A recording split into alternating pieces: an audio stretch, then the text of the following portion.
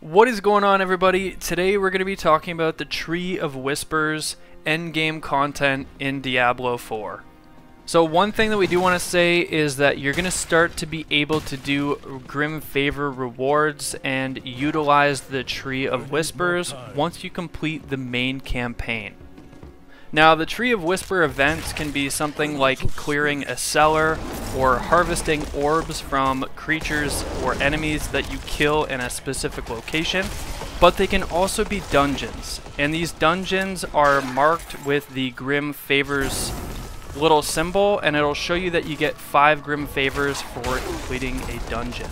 Now, the really cool thing about this is it essentially lets you kill 2 birds with 1 stone.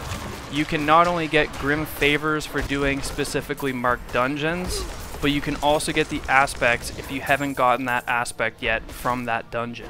And being as the Grim Favors can be completed throughout Sanctuary and they're not just tied to a specific location like Helltide is, you have a lot of freedom with what you want to do for Grim Favors. Now, once you get a total of these, all you have to do is go to the Tree of Whispers and decide what kind of reward you would like to get. Now, you're going to have a couple different options for offers from the tree. Now, it's going to really depend on what you need, but we would suggest trying to get the legendary version of whatever they offer. Now, you're going to know it's a legendary version because it's going to be written in orange, but just an FYI, they don't always offer oranges. Sometimes it's all whites.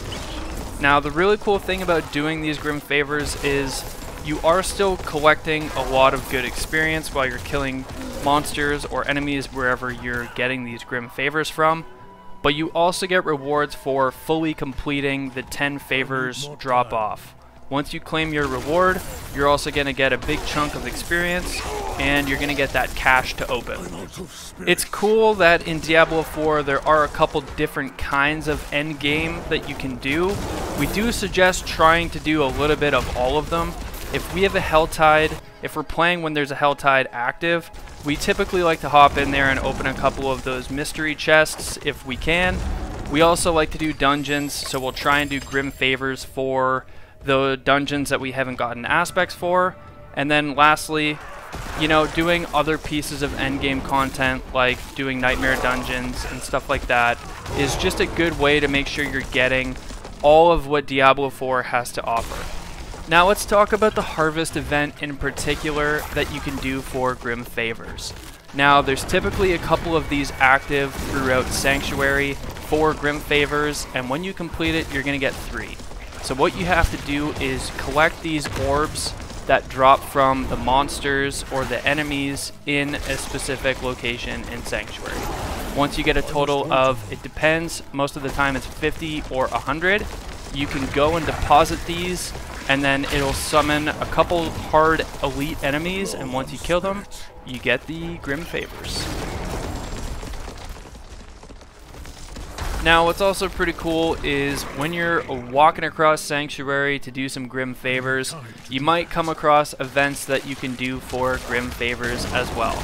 Now, these events typically have other people doing them, so you can party up and then do them together.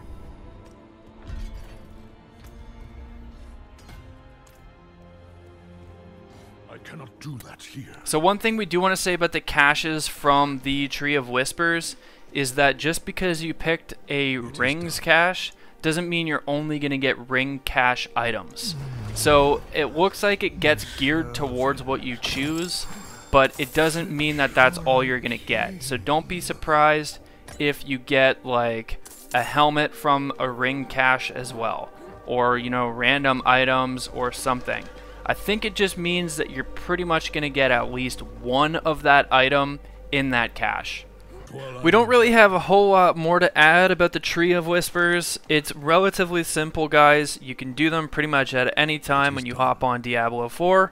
So maybe throw this into your rotation if you're not doing it already. Now, good luck with what you get from the tree, and may the powers be with you guys. Peace.